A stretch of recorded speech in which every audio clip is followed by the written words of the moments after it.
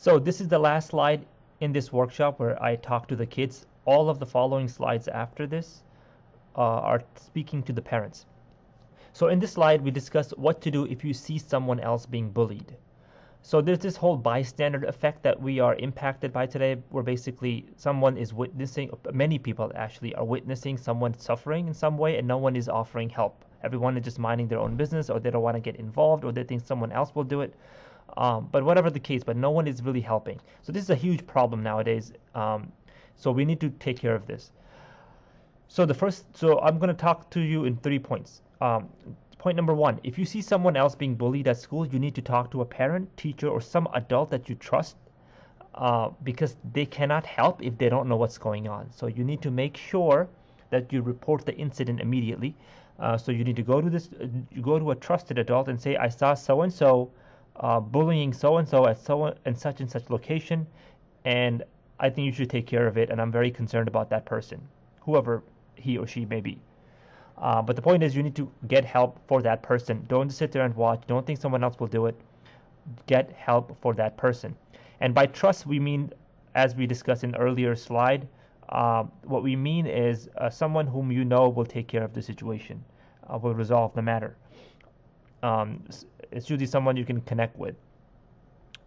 Second point you need to understand is you must be kind to the kid being bullied. This is very important because in the previous slide we discussed that one of the main features of a victim of bullying is that they have low self-esteem and they have low self-confidence.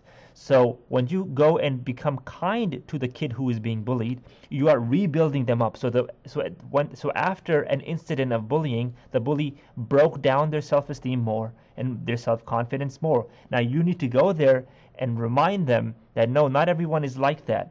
There are nice people in this school. There are people who care about them. There are people who will defend them and take care of them. So you are rebuilding their self-confidence and self-esteem. So the bully was breaking them down and you are rebuilding them up. So I have some examples included here. Sit with them at lunch or on the bus, talk to them, invite them to do something, make them not feel alone. So this is all very important. Another thing we need to realize about this particular point is that if you know that the bully will not pick on you, or he is just basically, he or she just has a habit of picking on this one particular person, then you should intervene and tell the bully, hey, can you please leave him alone? Don't do that to him. Or just go to the victim immediately and say, hey, are you okay? Hey, ignore him or ignore her. Hey, come on, let's go over here. Just take them to a safe space, basically, away from the bully. Just get involved, intervene, and take them to a safe location.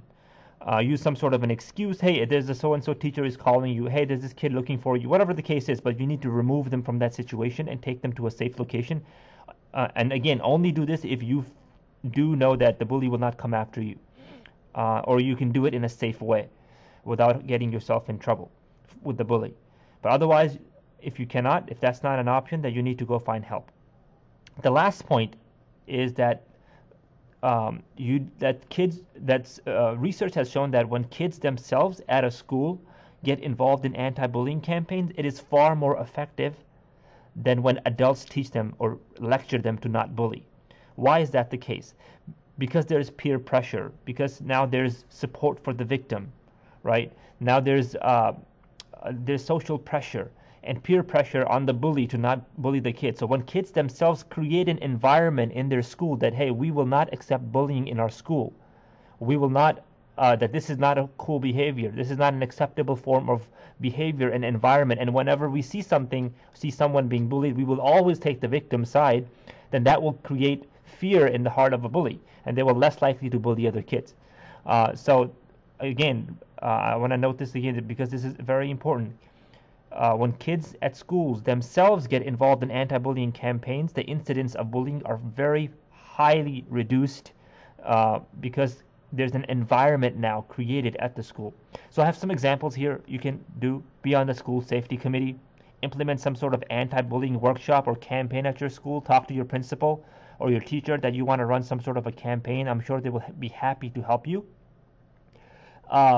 Make signs, make information available, what to do if someone is being bullied, what to do if you see someone being bullied. Here's the office number, here's the teacher that you can contact. It will be fully investigated, but just run a whole campaign at your school. And another example I have here is teach students how to get help. I think I mentioned that earlier. So at the end of the day, we must understand, kids must understand that if they see someone being bullied, they should not just stand by and not do anything. Either intervene if they can without causing themselves harm or the victim, or get a parent or a teacher or some trusted adult involved who can take care of the situation.